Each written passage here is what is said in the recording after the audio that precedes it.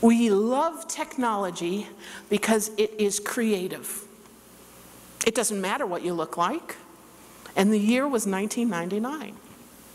You could see how cool it was. I could sell it to young people because as programmers, you got to write the rules. You shifted from being a consumer to being an innovator. And it was hot.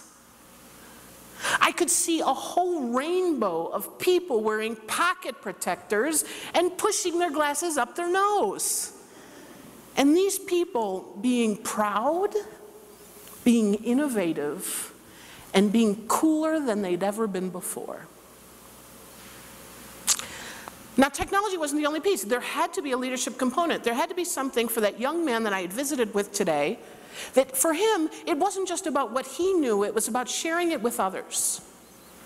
So not to create the next technology school, but to create 1,000 community leaders by 2020. And what would that mean? That would mean people going into the communities and making opportunities for others.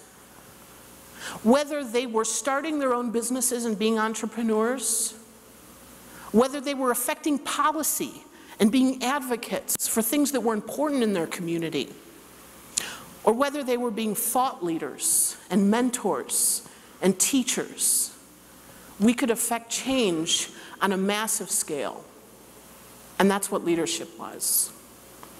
Now, the third piece of it was business. And if you put them all together, we get a BLT. We like to call it at i.c.stars. Foods always make great metaphor. So business, leadership, and technology.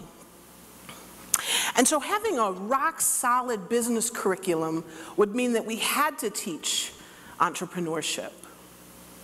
And so at i.c.stars, we work on 3 projects. The first project is a corporate project where 10 people are divided into 3 teams. They form their own consulting companies in a week.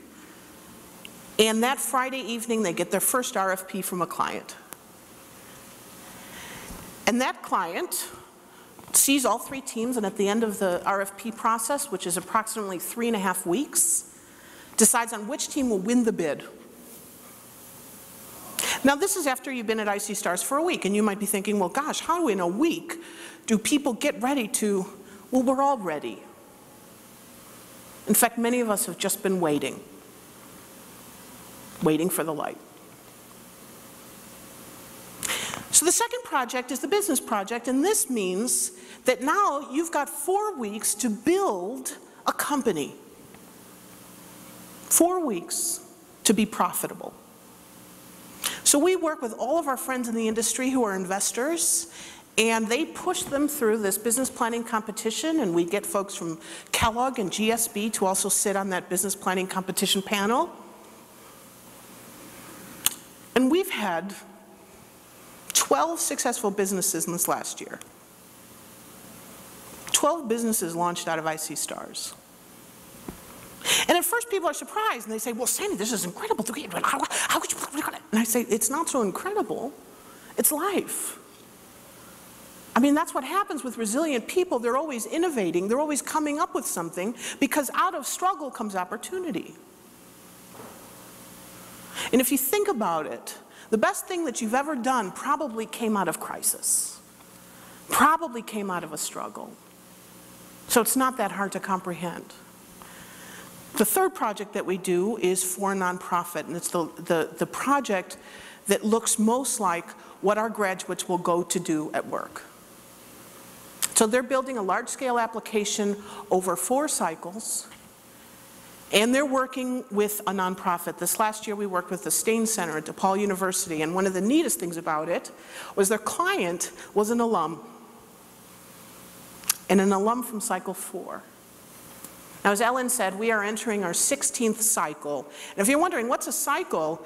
I don't know if you've ever seen America's Next Top Model, but the groups come in cycles.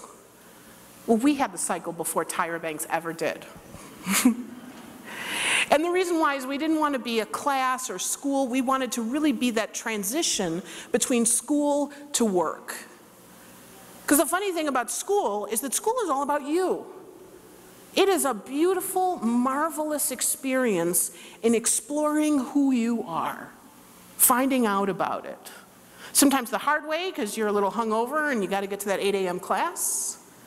And sometimes the good way, because you push your limits and challenge yourselves in ways that you didn't think you could, and you're all on your own.